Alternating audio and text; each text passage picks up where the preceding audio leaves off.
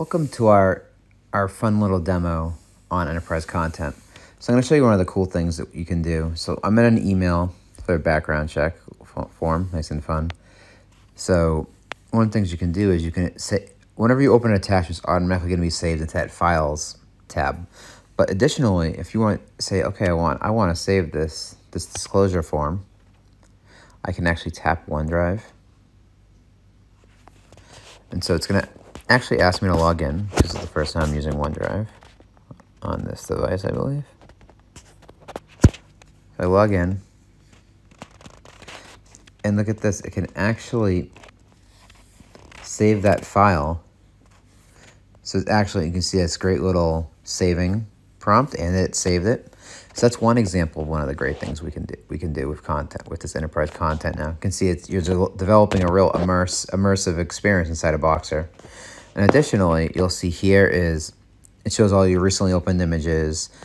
You can see your repositories.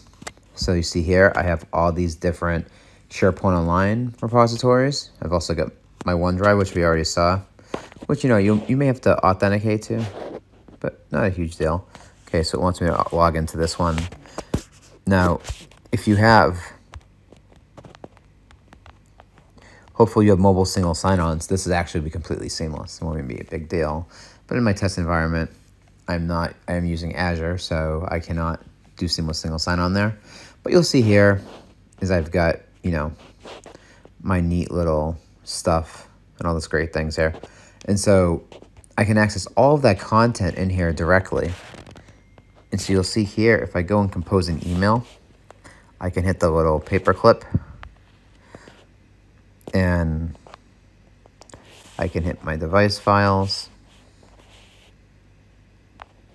More specifically, I can use my Boxer files, and look at that. I can access all my repos.